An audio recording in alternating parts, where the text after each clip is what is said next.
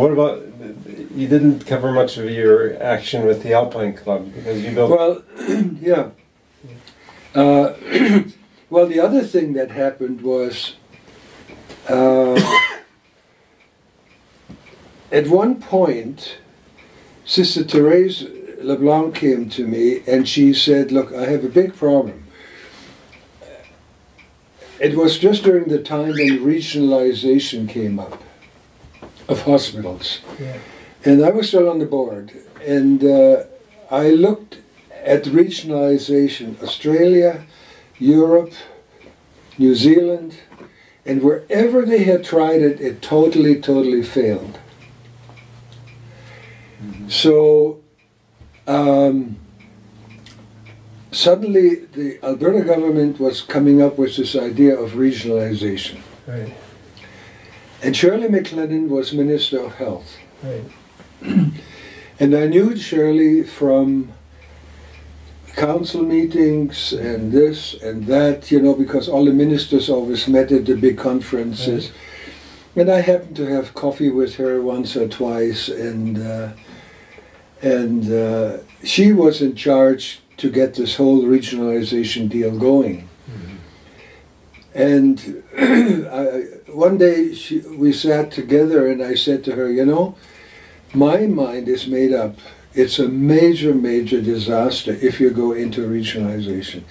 Well, why? You know, we have all of these boards, we will only have 17 boards then, and it'll be so much more efficient. Well, the boards were all voluntary boards. They didn't get paid, only expenses.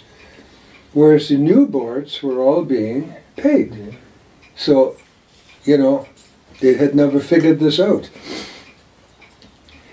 Anyway, our regional board was going to be Icefields to Vulcan, with the headquarters in High River. Oh, what a mess. Shirley appointed me to the board. I went to the very first meeting and the boards were made up out of councillors, farmers here and there. Nobody had any idea of anything. And finally they asked me, well, how would you run the board? And I said, well, I'd rent an office in Calgary because that's centralized. Yeah. Give everybody a fax machine and a private telephone number. Oh, we can't do this. We have to meet at least every week. So they all drove to High River every week. Yeah. Well, I resigned right there and then. I phoned Shirley and I said, no, without me, I'm not having anything to do with these boards. Well, why don't you try it? No, thank you, I won't. Okay, fine. Well, what are you going to do? And I said, I have another problem. All of the voluntary hospitals, Salvation Army, Mineral Springs, the nuns, the Lutheran outfits, everybody, you know, they all have equity in their buildings because they built their own hospitals. Why disown them now altogether? Why not leave the voluntaries alone so that they can have their own administration? Pay them just like you pay the regional hospitals, but under a master agreement, keep all of the voluntary hospitals out of the regionalisation. Well, that stirred up one great big flame, I tell you, and smoke, and boy, oh boy. I tell you, it was unbelievable. Shirley McLennan would phone me on Saturday morning, and I'd sit in there, my little TV room, and we'd make out this agreement together.